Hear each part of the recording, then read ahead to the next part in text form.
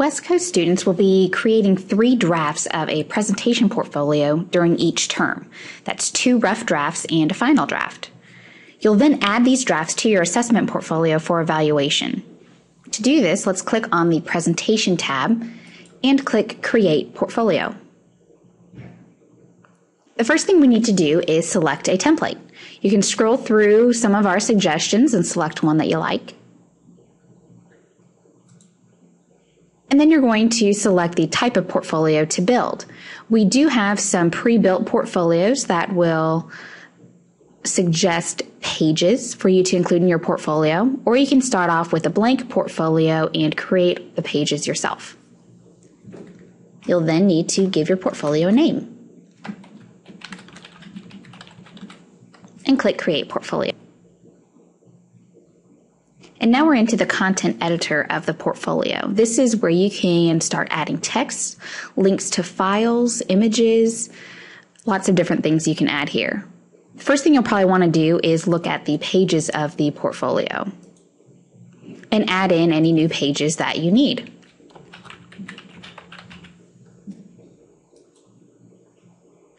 It might be helpful for you to create a page where your instructors can leave comments or feedback.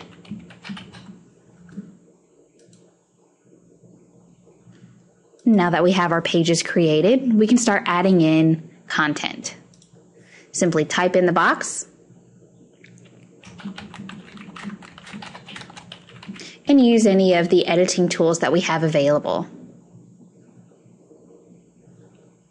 Let's take a look at how you're going to add files or artifacts to your portfolio. Simply click on the Files tab. Once you've added files to your portfolio, they will show up here. If you need to add new files, just simply click Add Files. Search on your computer for the file that you would like.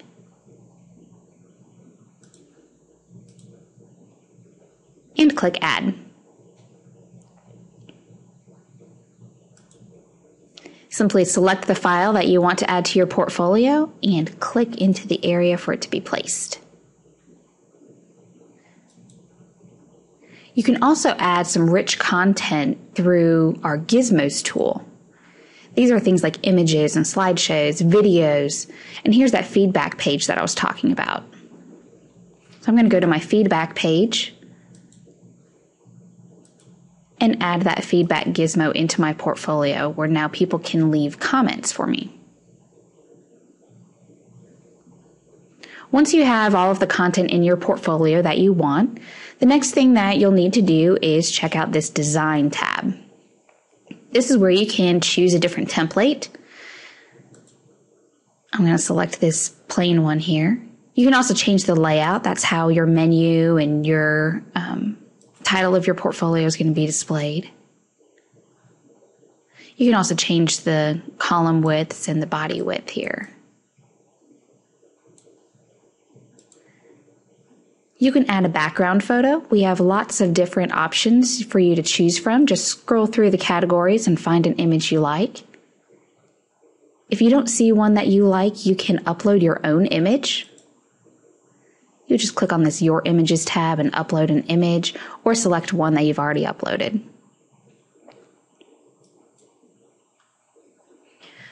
With the image that you select, we suggest a few color schemes for you. If you don't find any that you like, you can pick your own scheme.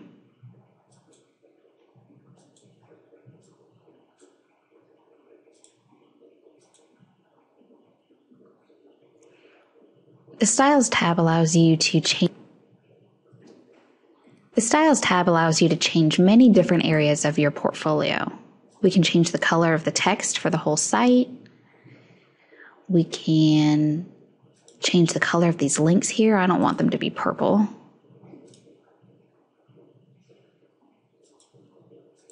You can even add in an image to the header of your portfolio. You can drag that around and resize it.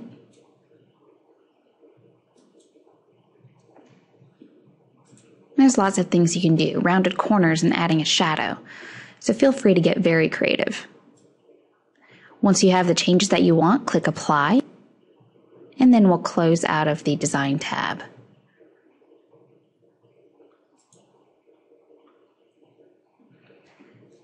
This is the first draft of my portfolio. When you're ready to make your second draft or final draft, you can duplicate this portfolio and make the edits that you need. Simply click on the More link and select Duplicate. And now I have a copied version of the portfolio that I just created. You're going to want to rename it to something that's applicable to you.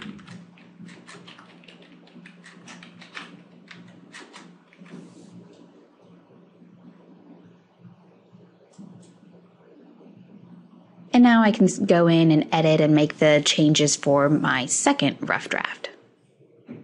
So now that we have our portfolios created, we need to add them to our assessment portfolio. Click on this Assessment tab at the top right, select the term and the draft that you need to submit. Click the Add File button and select Add a Foliotek Presentation Portfolio.